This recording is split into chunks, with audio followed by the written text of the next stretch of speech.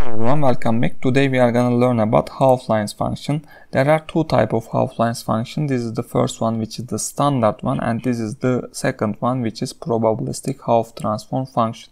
Since this is the optimized version of this one, we are gonna continue. We are gonna focus on this function.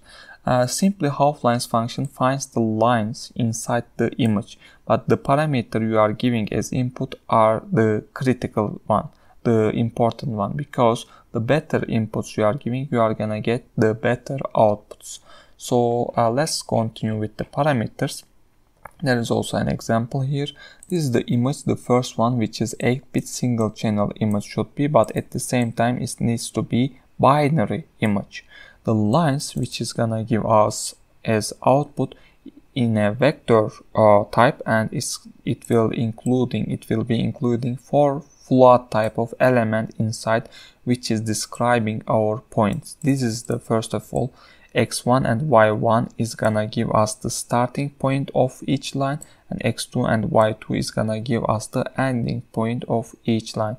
To give an example, for example, if this is a line, it's this x1, y1, x2, y2 is gonna be this one and the ending point, so I'm able to draw my line. Rho and theta, I'm not gonna talk about these two parameters. If you are interested with them, you can check this post. I'm gonna put to description of this video this link so you can check it. Threshold is the accuracy parameter of this function. The bigger value you are giving, you are gonna get less lines. The most accurate lines you are gonna get according to the Hough transform. The minimum line length, for example, if you talk about this image, the minimum line you want to get, you need to describe. For example, if you give bigger than this length of this line, then it's not gonna detect this line, so it's a filter, we can say. Maximum line gap, we can give also an example.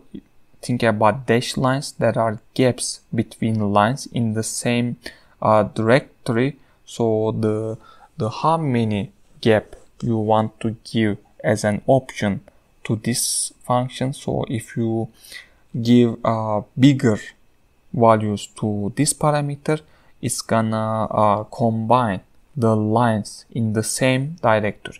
Maybe we can understand more in the code part. Okay, let's pass to the code part. In this video, I'm gonna try two examples. This is the first one, the easiest one, and this is the second one, which is a real world example. And here I'm gonna try to detect these lines of highways. Okay, since I don't want to bother you, I already coded, and I'm just gonna talk about on the code. First of all, I'm reading my image, then I'm converting it to grayscale image, single channel image. Then I'm thresholding because it's the function required to get a binary image, so I'm thresholding to be able to more smooth input. I'm making a simple median filter here. Then after that, I'm calling my function. This is the output I want to get, and this is OpenCV type. As I said, this is gonna be including each element of this vector. At the end is gonna be including the starting and the ending point of each line. First of all, I'm giving my input, my output, and this is the suggested parameters for rho and for theta, and this is the accuracy value, and this is the minimum line length in the pixel type. I want to get 10 pixel I defined, we can change later. And this is the minimum, the maximum gap between the lines. If this is, I'm defining 0 because there is no dash line in my input image for now, but in the second image we can change this also. Then after that, I'm checking each element of this line's output. Then I'm gonna drive my lines. I'm gonna drive on this one, more easy to see. And after that, this is my starting point. Lines for each element of lines, I'm getting 0 because it's gonna be like this: x1, y1, and the second point is gonna be x2 and y2.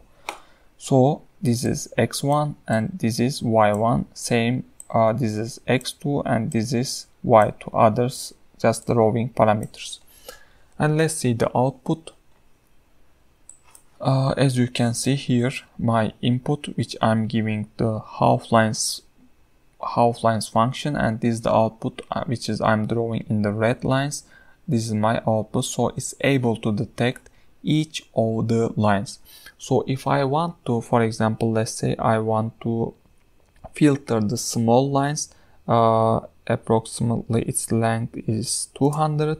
So let's say if I'm giving my minimum line length 300, it's gonna filter the small lines, as you can see in the image. So now it's filtering these small lines, and we cannot explain this parameter in here, because even you give 100, it's not gonna change anything, because it means if there is a dash line or there is some line which is uncompleted, so it's gonna help you to complete that lines. You giving this parameter bigger is not the suggested one. The smaller values is better in many cases if you are not such making big distances between lines. Okay. And this is the accuracy value we already talked. Maybe if you increase this really high, you are gonna get nothing. Maybe let's try. If you get 900, yeah, it's not able to detect at all. Let's make 300. And now it's able to make 500. And yeah, now it's not able to detect these small, it's only detecting these ones. Yeah, this is the threshold accuracy parameter, we can say. Let's leave it at 100. Then let's start to play with the second image, which is this one. And in here you see the way, but I need to maybe not inverse, but binary is gonna be better for this case. Yeah. Now I need to detect the white lines. First of all, I need to fix my threshold value because there are many noises. Maybe 180. Let's see the result. Okay, 180 is better. Now it's able to detect lines, but there are also noises. How to decrease it? Maybe the length, the minimum length should be, let's say, 700. There are still, let's make 1000. Okay, there is still, okay, it's detecting these, but there are still noises, maybe 1200. Okay.